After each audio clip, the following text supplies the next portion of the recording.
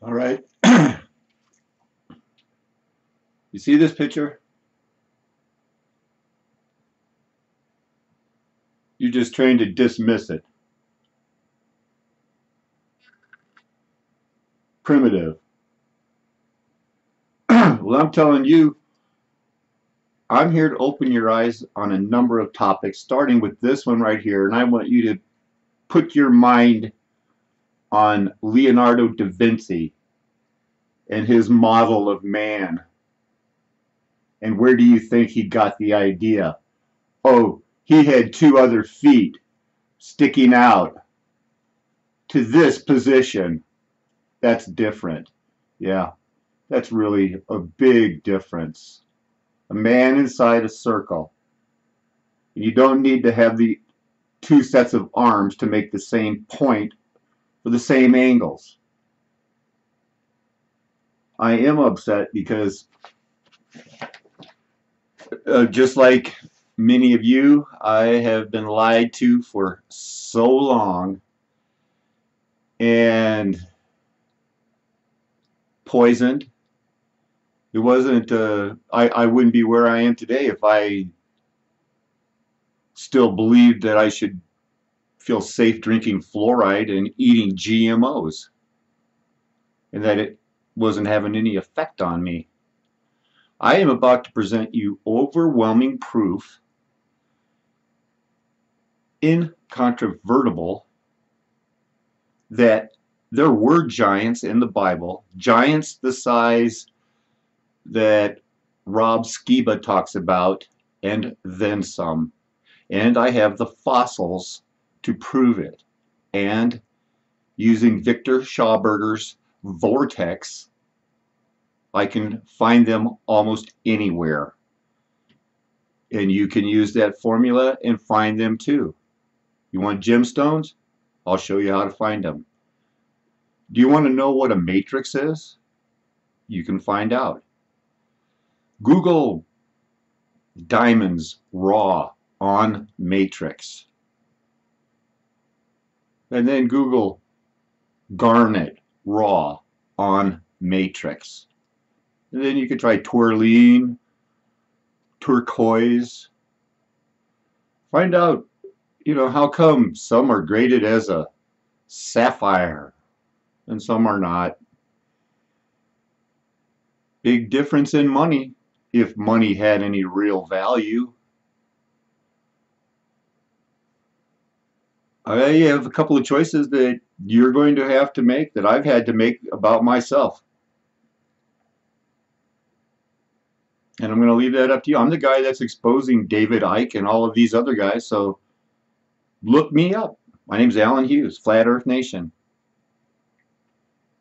You guys looked up David Icke? Look me up. Where did I get this information? There are no aliens coming. The Bible is true.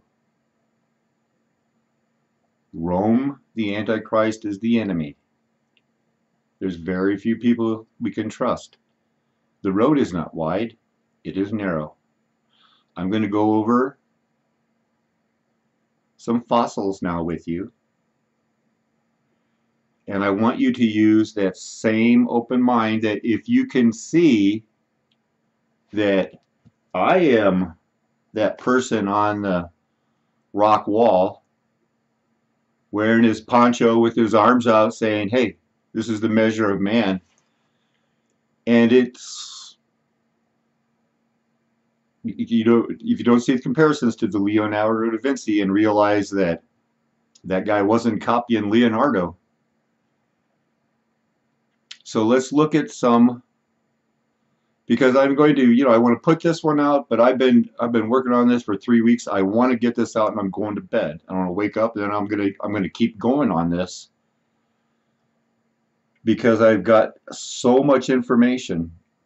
I'm going to play you a video where a geologist wouldn't even look at these, wouldn't even look at them, and it wasn't because of me or anything else. It was because of where I found them. He knows, no, there's no fossils there. They know where the fossils are. Sure they do. And I am in Palisade, Colorado, by the Colorado River, because using Victor Schauberger's ideas based on my interpretation of the Bible, and that there was a great flood. And Victor's contribution to science, in my mind, the should be the Nikola Tesla that we talk about, because he's a real person, and I'm not sure Nikola Tesla was. But Victor was the genius, and he was a common man who only had his genius recognized by winning a contest of how to get the most efficient log flume, the most logs down the mountain in the least amount of time. And it was an open contest by a prince in Bavaria somewhere. And it's one of those things where you can't fake it. He won he destroyed him. He was 5 times faster.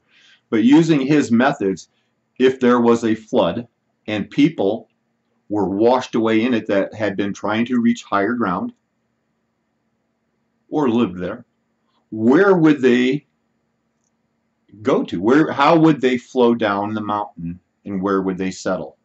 It's that simple. And it's the same principle that they reverse engineered on trying to figure out where gold goes and how it flows down a river, which is actually a gold vein, which is my thesis, is that gold and the elements are being dug knowingly by people in the Illuminati and in the know, because they are still working alchemy. They need those elements, especially the rare elements, which I can prove that they worked all the way through it, because I can show them all the, the black diamonds that the beryl, whatever they want to call it. What was the mad rush here to Colorado supposedly in the 1870s and 80s? They said silver, molybdenum, uranium, things like that. I got it in bucket loads, and it's everywhere. So they obviously didn't want that. But what they didn't want me to find is what's going to be the most overwhelming, easy proof for you, and that is it possible that metaphorically and visually God would give us a sign that our hearts can be changed from stone, and however they translate that word from the original language, we'll have to find out, into a heart of flesh. And if you have a heart of flesh, you're blessed.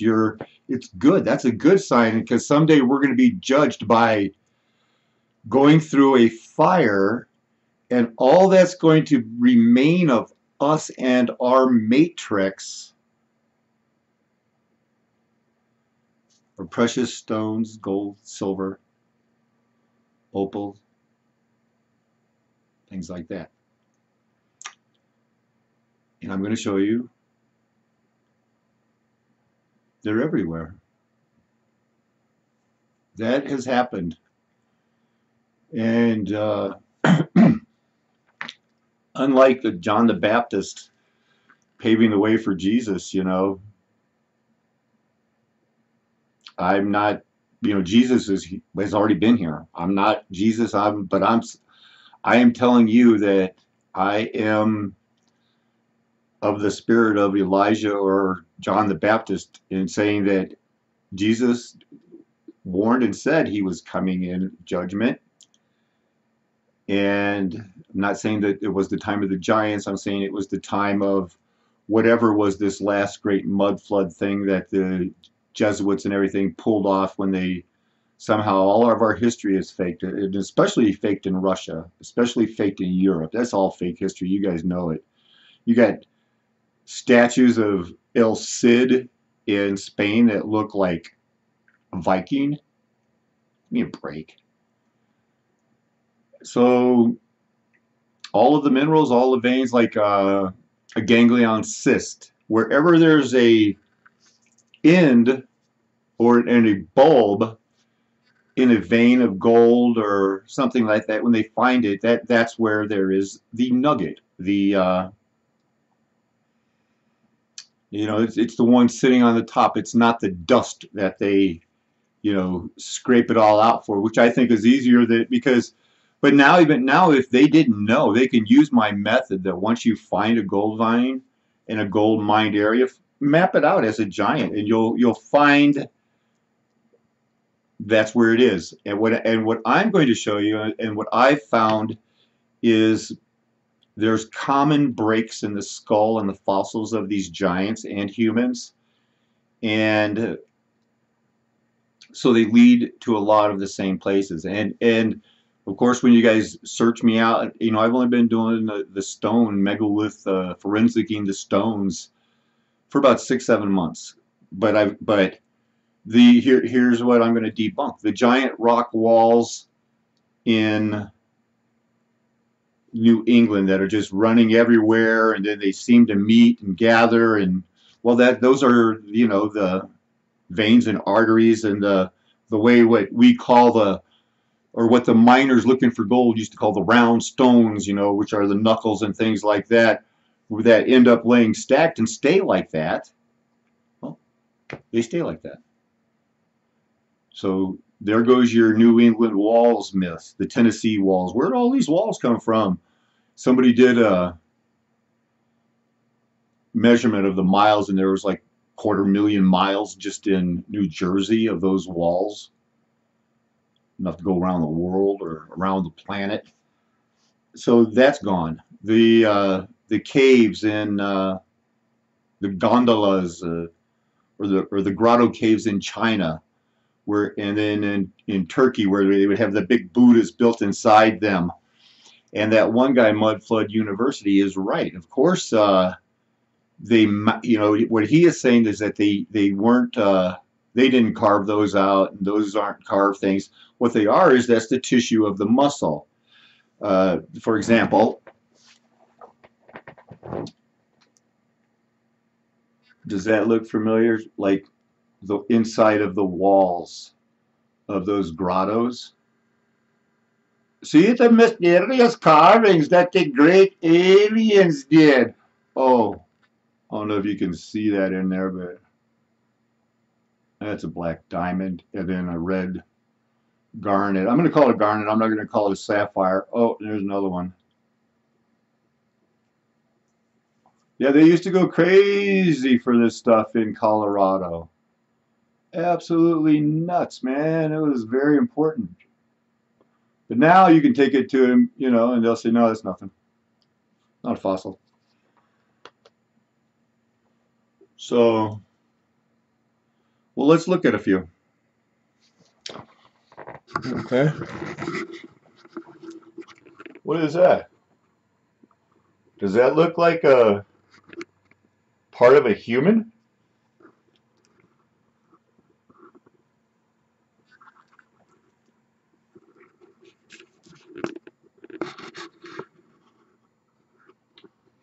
I showed you this one on the sneak preview the other day, which I believe has an exposed organ. And can you see where I hit it with a file? No, you can't, can you? I don't know if you can see that. I can put these two together, and it would be a nerve ending. This, of course, is just like this. It's a rock. And this in my hand, I haven't got any acid or anything. I just found this because, you know, when you're told that you're wrong about something, you want to go find more proof. And so I went and found a miniature version, maybe a baby of the giants. And what you're looking at here is the major break that I'm going to be able to point out on most of them is the by the ear. But yeah, this was just an ugly rock covered in dirt, and it took me about 3 hours to get all the clay and everything else off of it. Was not easy. Not expecting. I know the drill. But you want to tell me that rocks just look like bones? Oh, sure they do. Bones look like bones too. Some rocks look like hearts. And once you start knowing what to look for, you'll see that all rocks have the same patterns.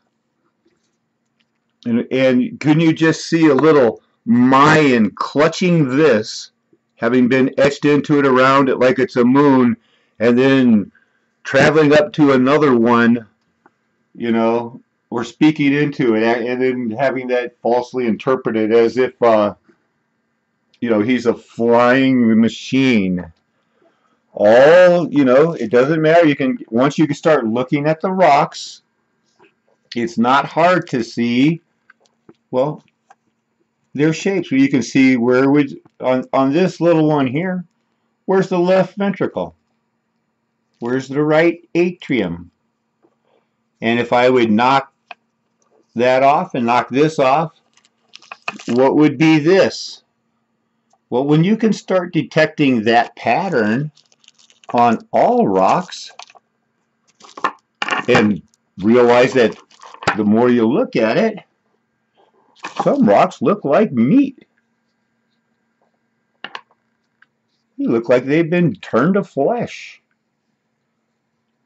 And they still all have the same telltale signs, which, you know, could look like fat or cartilage or veins. So I'm going to tip this over, see if we can look at the bottom. Okay. Does that look like it fossilized anything? Just erosion. That's just erosion. Because if that's just erosion, am I going to be able to pick it apart? And I'll tell you exactly what's underneath it. Does that make me a satanic mind reader? No, absolutely not. It makes this a fossil, and I know what's underneath it. And just because Ron over at the Fruta Museum didn't want to believe that, or even look at it like this could be a Coachella, and that this could just be an organ, and that when I pull this whole thing out, I am going to have one huge gemstone. Oh, so for him, you know, how about I go find another little Coachella? And because I'm in my world, it's a common breaking point. I'm going to find them from humans and animals. This is an eardrum. So what I'm saying is, I didn't want to take this one apart because this one here was the original. I don't know if I'm going to call it the Skiba or not, because there's a few people like Ron Skiba who stuck with it and stuck to his guns. Zin Garcia, Jonathan McKennis, those are people I like. And there's a couple more. I just can't think of them right now. But what I can do, what they didn't know is that I can go find another big skull, because I know how to find them, and I can start taking them apart and finding what they would call a matrix when you start Googling it for these. And it doesn't take long, because it's not that hard, which is why I want to revoke all of their other PhDs. And as for now, I am the Albert Einstein of the paleontology world. I can dissect and I can chip away, And I can identify where these holes are, what it's from. Oh, it only took me 3 days to learn how to do it. I know where these came from. Some of you guys do too, just by looking at it. You know it. You just wished I didn't clean them so good. You want to tell me, whoa, that's what they call it? Railroad slag. That's railroad slag. Okay. Do you could stop and go, well, do you know what the 3 layers of the meninges of the brain are? I didn't either. I just know patterns. I know what works. So you find those common breaks. Auditory. Why am I standing up?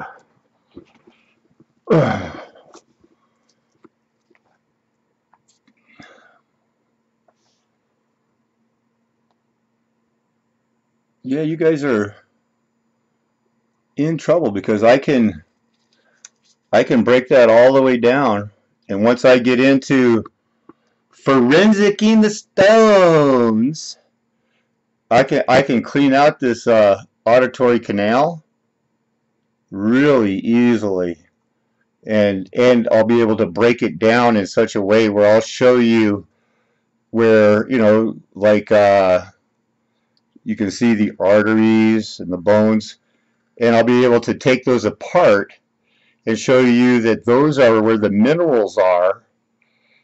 And either I'm a stone whisperer, I patent that word, or I know, I know that of what's going to be underneath it, because I know I've just studied, and I know where those lead to, and I know where that bone comes from, and I know where, I can hit it and polish it and say that's going to be a crystal.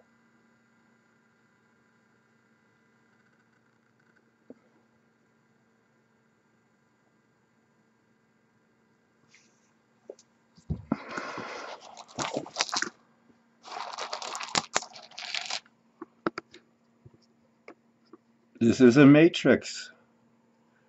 You are in a matrix. Have you Googled it? That's what the matrix is. When you Google it, they'll say raw on matrix. And in their mad rush to extract the elements in the minerals, they use cyanide and other dangerous things.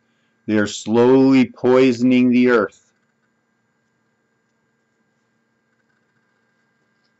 to get at these elements, to the point of they're even having to reconfigure some of the lead.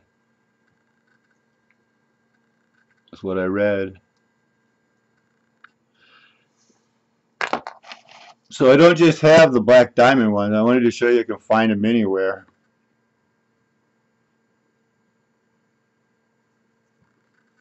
They're all the same. They all look like meat. Once you find out where the breaks are, it's very easy to predict where you can go and find them and where they'll be, just by finding a spot like this, and then you can go to that Gray's Anatomy book, and then you just match them up. It's not that hard. See, this one would be easy because there's these big things on it that make it, they've got those diagrams right down to it. But what you have to do is you realize you're dealing, there's one. That I might even be on another, that might not, might either be Coachella. because that's a common break. Yeah, I could be on another Coachella right there. I could pop that out for you tomorrow, but then again, I'm not going to just get in the prove it to me, prove it to me, prove it again syndrome to you guys. I'm proving it to you right now. Okay, that would be it's the equivalent to the Coachella's hypothalamus. Maybe it's a thalamus. Maybe the giant's only 200 feet tall instead of 500 feet tall. Who knows? But the simple fact is, all those giant hunters and things like that were right. And all of the alien hunters, you're wrong. And my name, Alan Hughes from Flat Earth Nation, have never monetized a damn thing. But I'm not passing up the credit on this one, boys. No. I put this together. I'm the one who put it together. I figured it out. Gold vein means gold in the veins. It means blood. Blood and water. That's our secret. That's what the Lord told us. So keep out there and look for, it's a common break. Once you find that break, it's easy to go and find where the crystals will be. I want you to just go out and find your ornamental rock. Look for something like that and start looking for its, where do the nerves cross over? How close are you to the Coachella? Can you get at it? Is it in there? It's going to look like a crystal to you. It is a crystal, but when you take it to the man, they're going to tell you, oh, that's not a sapphire, that's a garnet, and they're going to give you the lower price because money doesn't matter to them. Their friend has a mine down the road selling sapphires, and he's the only one.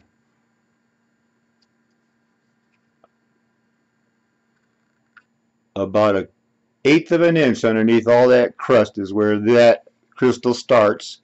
And this is a big one. You can tell it runs all the way. This was a pure heart. So, I mean, I could just keep showing you these things. So go out, find them. Even go look what they call that railroad slag glass. And you'll find. Do your own forensics. So what? It's a stone. Be careful. Wait until, they either are going to have to, they're going to have to deal with me now, right? Because once I get going on the other ones, and I start bringing in specimens of gemstones, or you guys do, on a level that's unprecedented, because we can find them anywhere. Yeah, that's part of a nose. I have the other part somewhere that I can match it right up.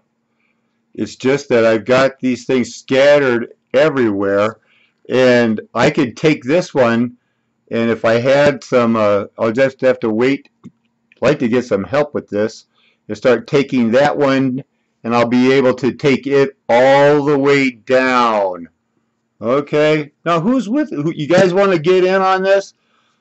Look, they're going to call me a quack, but did you know that the major mineral gemstones, the most valuable ones in the world, what do they have in common?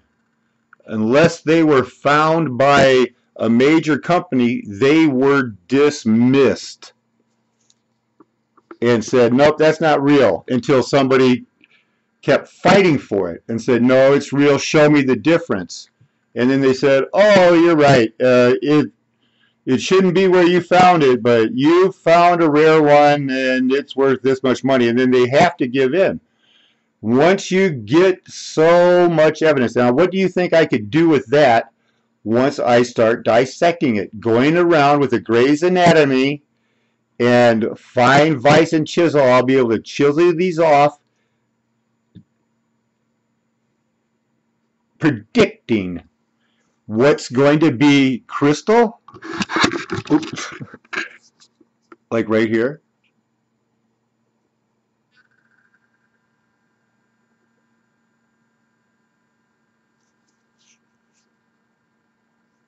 And I'll tell you what, you have to be careful, because when you clean them off, you can see there's crystals in there. I can see a bunch of small ones, and then that one big one that is right in the center. But they don't mean anything to me, because I know how to get the big ones out. It's just going to take me a little more practice. But if I start doing it, which I really don't want to, because it takes so much time, but if you guys start doing it, flood them. Look at that, and this is not a risk, this is up by the brain, but I'll be able to track, because the Grey's Anatomy, I wouldn't be this confident unless I went through those Grey's Anatomy books and looked at them and matched them up point for point. I am the only PhD in paleontology and medical world today.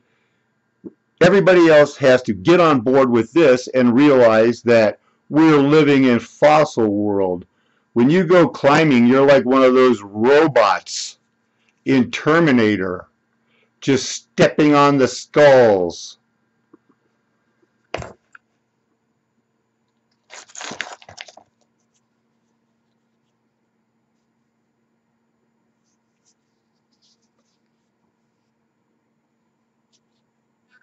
Where's the left? Where's the right? Where's the bone? Where would the crystal start? This one is really a good one.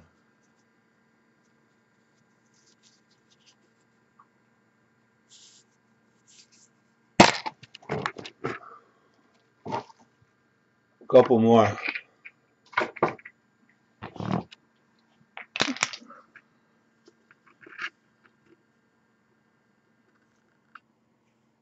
This was so dirty, you would not have recognized it as a bone, as a gemstone,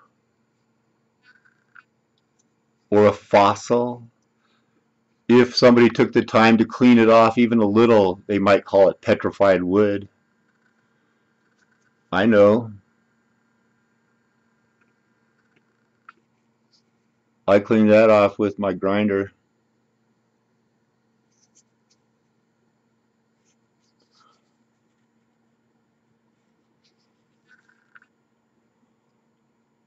A rock? No.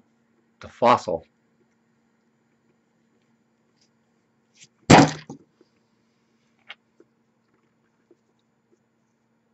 Once you start looking at a pattern, there's just different fractal sizes of that human or animal, whatever it would be. Left, right, main vein.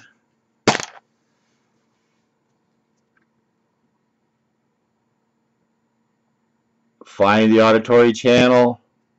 There's 3 holes. And I bet, like in the mud flood in those grotto caves, the mud flood founder, hats off to that guy. He was saying that they used those 2 holes, they drilled them to hold up that thing. The cave was natural, mud flood professor. The holes were natural. They just utilized those holes to put in the statue after they had, maybe the cave just naturally appeared, or they excavated that point of it. That's how come you spelunkers are always wondering. It seemed like, a natural thing, and then all of a sudden it just kept winding down into nothing. Let's see if you can find a gemstone. There'd be a nice, easy pattern to find. There's one right there.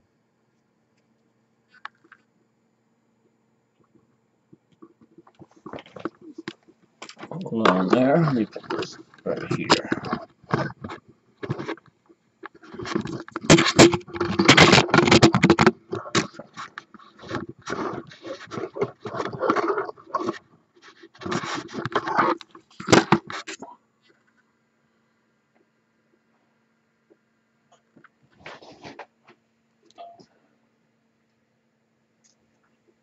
One second. Looking for my file.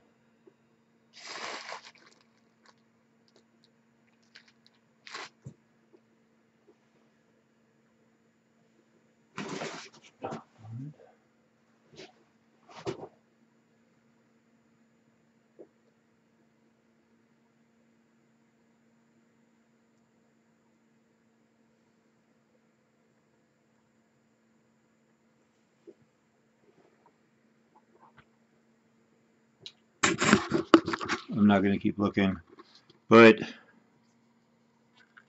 I could hit that with a file. It's a gemstone. This used to be a big deal around here. They came looking to the Colorado. This is what they were looking for.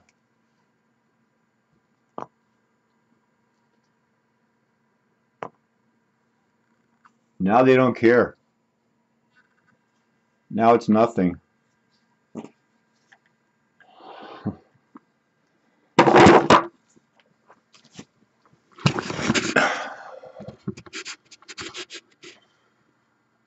No way I'm wrong on this. Get out your books and start looking that stuff up.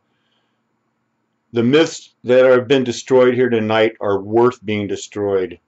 The things being confirmed here tonight are the only things in life worth being confirmed. That Jesus Christ is our Lord.